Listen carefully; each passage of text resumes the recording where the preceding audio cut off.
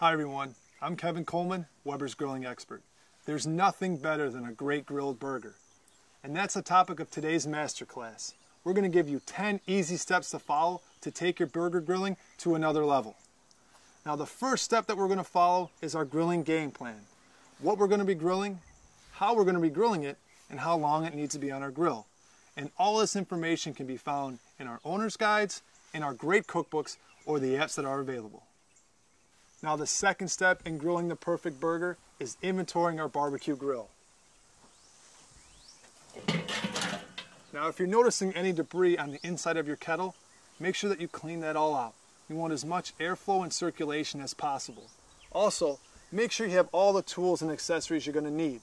We want to focus strictly on grilling. We don't want any distractions. Now that we've inventoried our grill, we're going to move on to step number 3, and that's setting it up for direct grilling. Now, anything grilled under 20 minutes, we'll be using that method.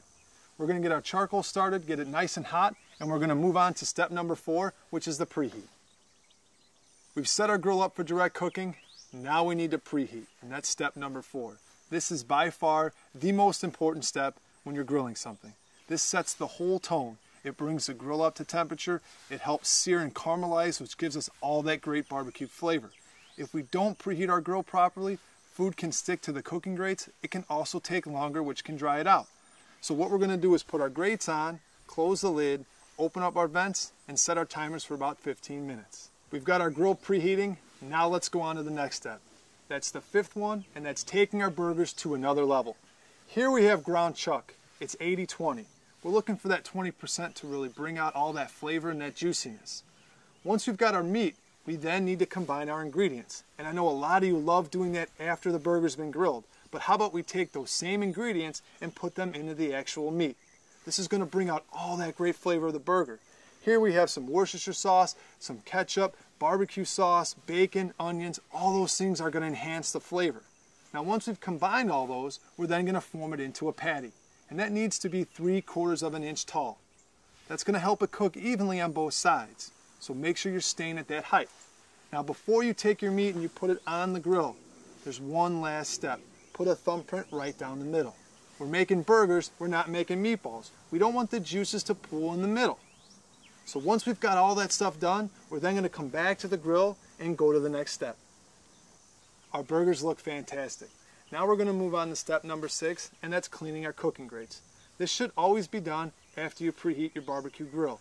Just make sure you use a stainless steel bristle brush. That brush is going to help remove all the excess debris that's been left on from prior cookings. We've cleaned our cooking grates. Now we're going to go on to step 7, and that's searing. Searing all those beautiful grill marks that you see on your food, and that's where all that great barbecue flavor comes from. So now let's take our food and get it on our grill. Now that we've got our burgers on the grill, we need to set our timer. Here I'm using our Weber app, and the time for these burgers is 4 to 5 minutes per side. Now one thing that we need to do during those 4 to 5 minutes is pay attention to our grill. Here you can see some white smoke coming out of it. That's a good thing. This means the grill is doing exactly what it was designed to do. So be patient and just relax. If you notice some dark smoke coming out of the grill, there's a couple of things that we need to do. Either we close the damper, which lessens the amount of oxygen inside the grill, thus lowering temperatures, or move your food to an indirect area. So now we're going to sit back, wait 4 to 5 minutes, and then we're going to get to the next step. Our timers just went off, and that takes us to step number 9, and that's flipping. And we only need to do that once throughout the cooking process. And please, don't be one of those people that pushes down on the burger and lets all that juice and flavor out. Keep it in the burger. Now for all you that love cheese on your burger, the best time to put that on is 1 minute before you take it off. We've got our cheese melted and our burgers off. And that takes us to step number 10, which is resting.